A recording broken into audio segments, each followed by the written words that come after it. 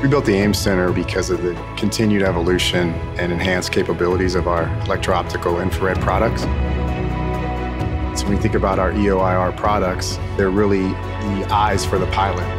We need to be able to see further, resolve with more detail. That all means tighter manufacturing tolerances.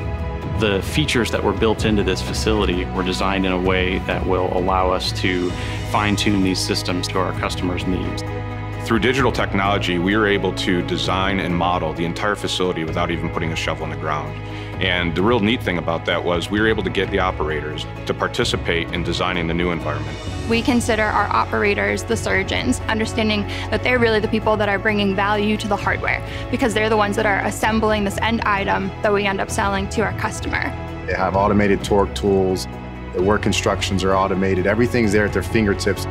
This investment was and is our digital transformation. Everything that we have designed in this factory started with Industry 4.0 criteria and benchmarks from around both the A&D industry as well as the auto industry. We really focused on gathering the data faster, quicker, through automated processes.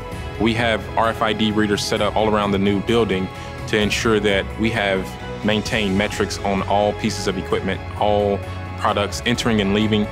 Our test equipment will all be online. So all that data analysis allows us to then be predictable. This is the single largest investment that RI&S has made in operations. It's also a testament to the willingness to invest in the future, the willingness to really execute our digital strategy and really drive a different way of operating that has the operator and technician at the center of that manufacturing universe.